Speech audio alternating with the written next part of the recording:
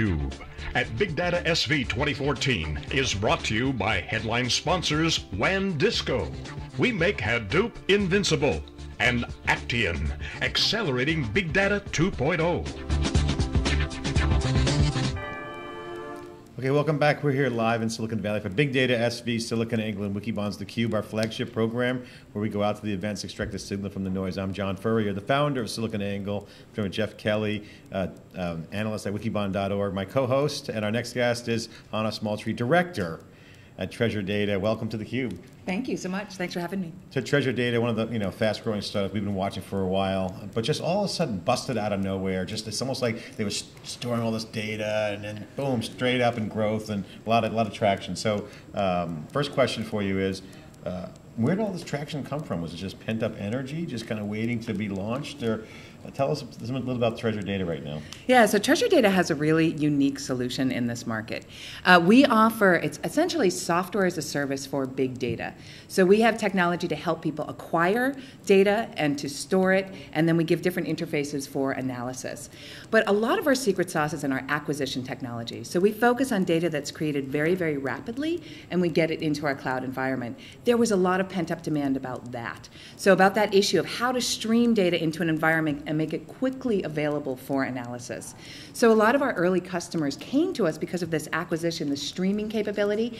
They also wanted to focus on what they did best, so their core business, analyzing their core business, and not necessarily worrying about the data infrastructure so much. So all that, the big bet was on the ingestion side, right? Was that pretty much what the ingestion side and the storage side. So we're really good at data management at huge, huge scales, and then rapidly making that data available for analysis, so that people, rather than worrying about building the infrastructure, maintaining it, monitoring, getting the pages, they can just focus on what I call the fun part. So doing all the analytics at the other end where you get value from the data. So kind of, yeah, I mean, I think we've been covering the cloud and big data, and we've been talking about, well, when are these two going to really kind of merge? Mm-hmm. And TreasureData is one of those companies that's actually making it happen. So, first, we should point out that you and I used to work together at Target, so we're having a slightly surreal moment here on theCUBE. But it's always fun on theCUBE. You never know what's going to happen. So you never know what's going to happen. Yeah. Exactly. So yeah, tell us a little bit about TreasureData in terms of the different ways you kind of deliver your service, because I know it's not just kind of one size fits all. You guys approach it in a couple different ways. So kind of lay that out for us. Yeah. So we do essentially have one primary service, but people use it in very different ways. So as I mentioned before, we tend to talk about it in three phases. So data acquisition, data storage, and data analysis. Some people are using that all in line. So they're streaming their data into our cloud environment, and then they're doing their analysis in the cloud. They're keeping it all in a cloud environment. Other people are putting us as part of a larger data ecosystem. Mm-hmm. So perhaps using us to ingest all that data that's coming in very rapidly, to store it at scale, so billions and billions of rows, sometimes 10 billion rows a day. So that's the kind of scale we're talking about. And they might then do some aggregations to bring down the size of the data, and then export the results to another system internally, where they might combine it with other data, or bring it into another analytics environment, or use an on-premise analytics tool. So we have these different models. One where we kind of fit into a larger data ecosystem, and one where it's really the entire end-to-end solution being used in place. And where a company chooses to go might change over time. They might start in one place, and then hopefully as they get addicted to TreasureData, they're going to start to expand their use of it. But we really try to make it open for integration into existing ecosystems, but also a full end-to-end solution. So if you just want to use that as your primary analytics and data management solution, you can do that too. So providing end-to-end cloud storage is interesting, and certainly as a SaaS, it's a nice business model. We've always been supporting of that, and we love it. It's great scale, and it's agile. But yes. I got to ask you, a lot of people have been throwing that under the bus with the whole Nirvanix implosion of late. Nirvanix was big cloud storage, and they went out of business, and then literally had 2 weeks people to move their data around. How do you guys address that issue with customers when they say, well, we love the cloud, but we're not sure about the data? Is there a product that you guys have there? How do you solve that? How do you solve that conversation? So a few different things. We are committed to data portability. So you can export your data from TreasureData anytime you want to. We're not trying to lock you in or charge a fee or make it difficult to get your data back. So people will do that on a small scale when they're just doing queries and pushing the results out, maybe to do some other things with that data. People could do it anytime. They could take all their data. We hope they don't, but they could. And we're very much committed to being an open platform for that. I think the other main difference is this issue of acquisition and ingestion of the data. So there's a lot of cloud storage platforms where in order to get your data into the platform, you need to use FTP, you need to use bulk imports, and still FedExing disks is still a very, very popular way to get data into the cloud. And in fact, I found some news stories about cloud providers announcing the capability to take your mail. And now a new capability, we can receive your disk and load it into our cloud environment.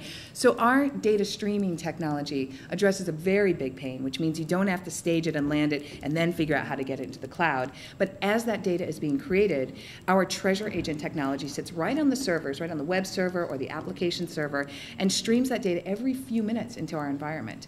We provide reliability, compression, filtering, and transformation of that end node. So when the data gets to the cloud, it's available for analysis within just a few minutes of being created. And it's also, you're not trying to push this huge bulk of data up a small pipe, but you're doing smaller bits of data on a more rapid basis. We've seen great success with like Splunk, for instance. Customers love that product. It just allows it, sits there, and then new stuff kind of gets enabled out of that once they have that functionality. So I want to ask you the same kind of question for you guys. Have you seen some use cases where, because once people get the data and they can act on it, some new insights come out of it. Can you give some examples of where you've seen that happen on your end with your customers?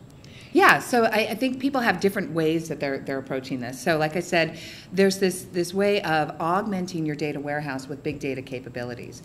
So we have some customers, one of our customers is a large retailer. They announced a mobile application, and they really wanted to understand sort of how their mobile users were engaging with the product, how that compared with what people were doing online, and how that compared with what they were doing in the stores. Now I can't talk about the exact results because people tend to be a little closed lips about their analytic results, but what they were able to do is get a well-rounded view of the customer. So kind of that old 360-degree view of the customer thing that we've written so many stories about in our time. Indeed. But being able to get this complete view of the customer and understand where the differences and interactions are in a mobile environment versus a web environment versus retail environment, where some of those connections were, and how to leverage that to make more money for their business. So I want to ask kind of a little bit bigger picture question, kind of playing off what John mentioned about concerns around the cloud. So we've heard about one of the mega vendors in particular was really pushing the big data meets cloud marketing, but we haven't seen a lot of it. Is the cloud ready, do you think, really for to be a place to store all this data, to do a lot of these workloads? And why is that now, do you think? And why is now the right time for a company like TreasureData? Yeah, so I do think that the cloud is ready. I think there's some types of data which will always remain on premises, and that might be, really sensitive data, really regulated data, healthcare data, about my health especially. No, but there's some types of data that are going to need to stay in those environments. But the cloud, since we've been writing about it, really has evolved to be massively scalable, a lot more secure. Even getting data into the cloud is a lot easier than it used to be. So even the increases in sort of network connectivity and bandwidth and being able to get more pipes into the cloud has made it a lot more ready. And you have this explosion of different service providers, new architectures, and new platforms, which I think make the cloud an ideal place for big data. I think we're also seeing a sort of shift. It used to be a competency to do your data management, to store it all in-house. I think the competency is shifting more to what can you do with the data. And now it's a little bit more commoditized to do data management, which makes the cloud a perfect place to do it at scale.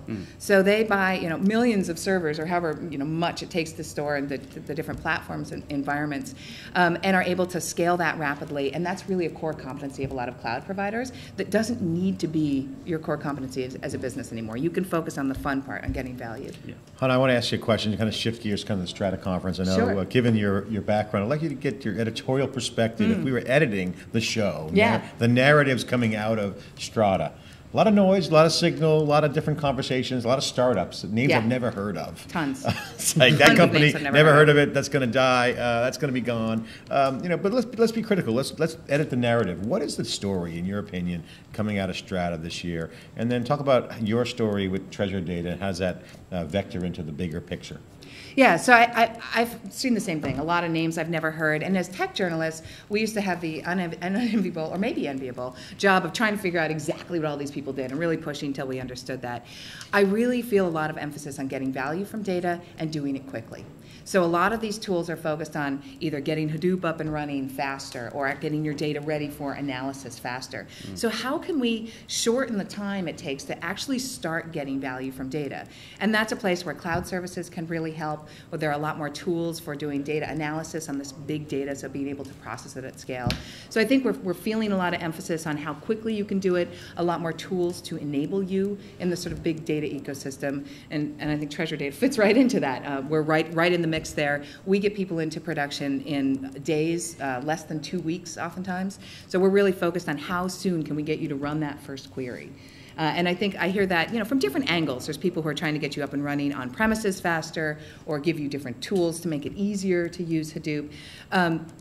As we've sort of seen that Hadoop adoption curve go up, people have really started to understand and appreciate that it's hard. It's a little bit like, building your kit car from scratch. Like, yeah, you can put a bigger engine in it, but you also still have to build the whole thing. So I think we see a lot of interest in how can I make this easier and faster. So here's another question for you. So love theCUBE, extract the data from you.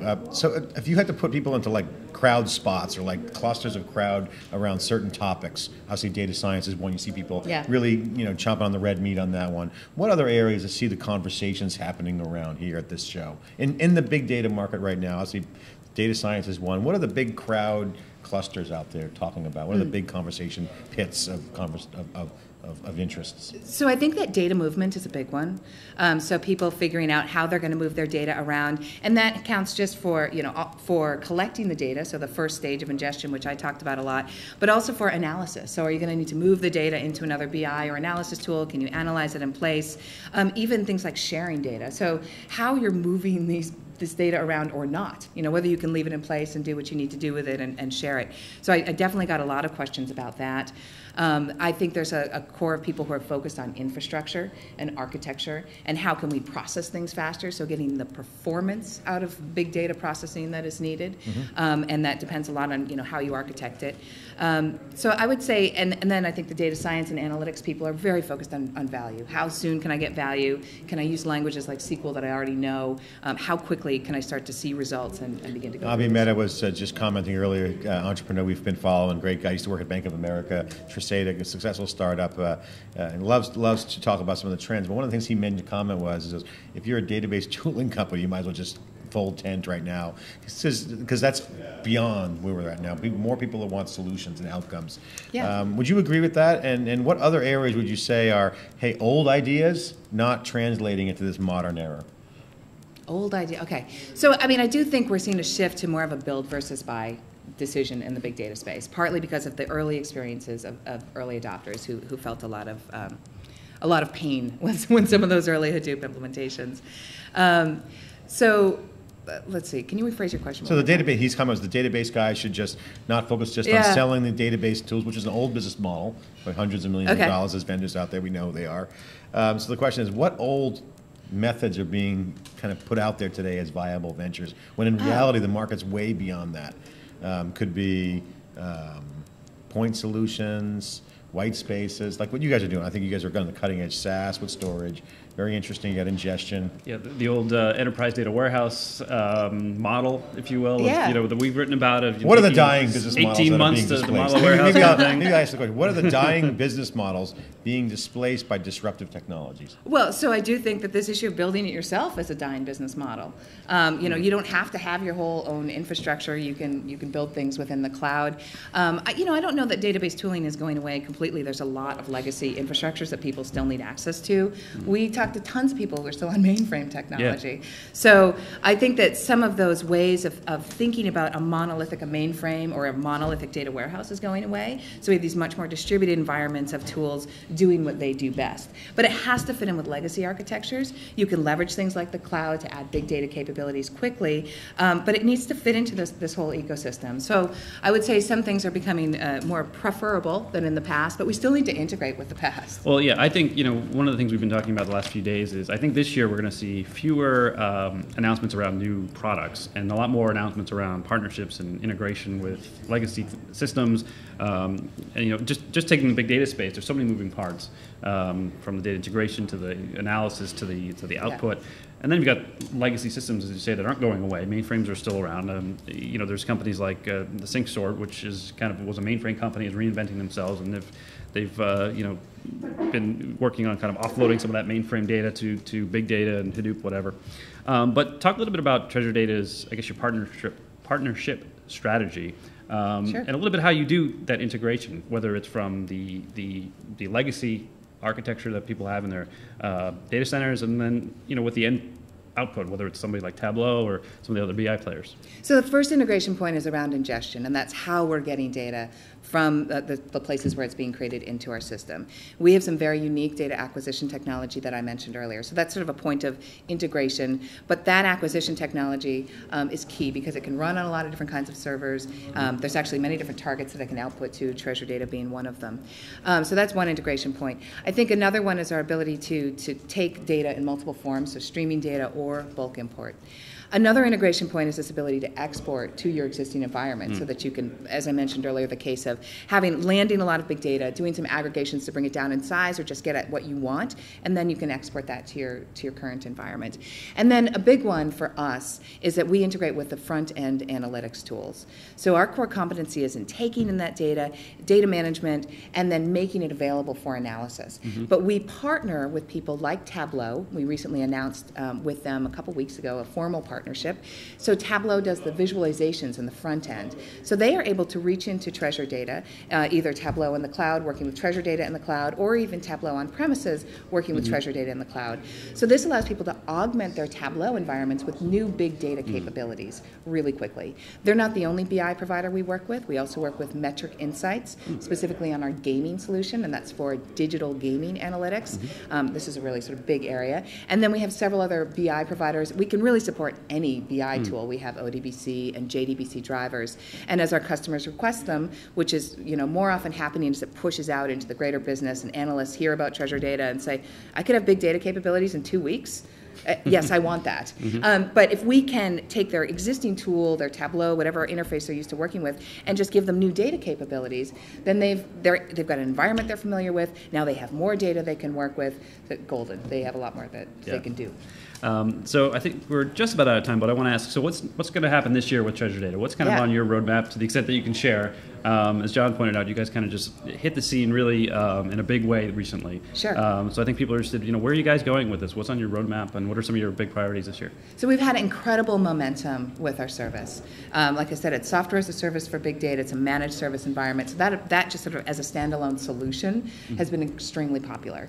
And that's why in the last year we quickly passed 1 trillion rows of data loaded into our service, 2 trillion and 3 trillion. So we've had this incredible momentum. We have over 100 customers now, and that's our service being launched a little bit over a year. So the last year has been incredible momentum with our basic TreasureData service.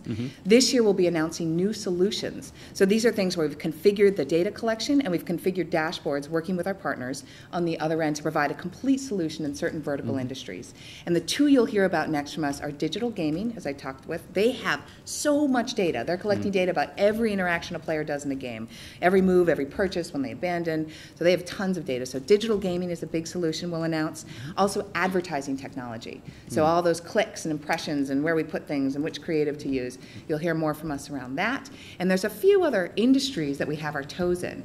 I do think increasingly Internet of Things is what you'll associate with TreasureData. So we have some early pilots working with sensors. So much is instrumented now. You know, and there's sensors in a lot of places that aren't even turned on, for lack of a better word. So they're there, they're ready to collect data, but people haven't had a place or the wherewithal to actually collect them. So Internet of Things is where you're really going to see us in the long term. We're definitely going to be watching that. We've done some research with GE and their industrial internet movement, so that'll be really interesting to watch. And I think it's a really smart move to focus on verticals and solutions. That's what, as John said, that's what people want, I think.